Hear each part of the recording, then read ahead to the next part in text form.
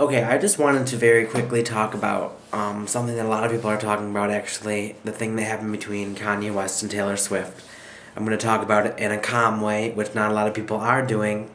I have a lot of opinions about basically Kanye West and Taylor Swift. Kanye West, in my opinion, is very full of himself. And to tell you the truth, I don't really see where his talent is. A lot of people say he's like the most talented person ever. And when I listen to his music and the kind of things that he puts out, it's just, not very good in my opinion.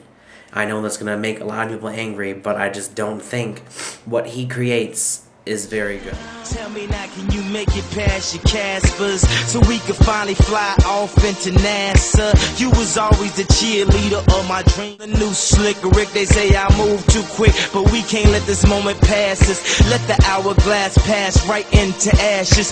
Let the wind blow the ash right before my glasses. So I wrote this love letter right before my classes. I could have got his ass, someone is only. It's just me saying that, And Taylor Swift, on the other hand, as she started writing at like 16 years old or 15 years old. I'm not really sure. I'm not an expert on Taylor Swift or Kanye West. But Taylor Swift, is talented, but I think is overrated. Neither one of them really, I think, deserves as much attention as they do get.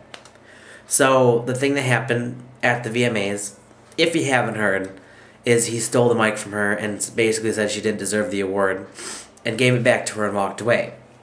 Immediately after he said that, Beyonce should have got it, he was booed and he ran off the stage. In my opinion, that was just typical of him. And he probably thought, he was going to have a lot of supporters as soon as he said it, he was going to get a standing ovation or something. That's what I think he was going through his mind. And I guess Taylor Swift was upset about it when Beyonce got up to accept her award. She called Taylor Swift back up to the stage and had her complete her acceptance speech without interruptions from Kanye West. Well, this is showing that she also thought it was out of line. Basically, everybody knows he's in the wrong for this one. He went on Jay Leno. Kanye West went on Jay Leno, and immediately, he came on the stage and looked like he was going to apologize and looked like he was sad about it or whatever. He went into this speech about how he made a mistake, and as soon as he did it, he knew it was wrong. He knows he's in the wrong. He knows he's in the wrong. And Jay Leno said, well, when did you realize you were in the wrong? And he said, as soon as I gave the mic back and she didn't keep saying her acceptance speech. And that got a laugh from the audience.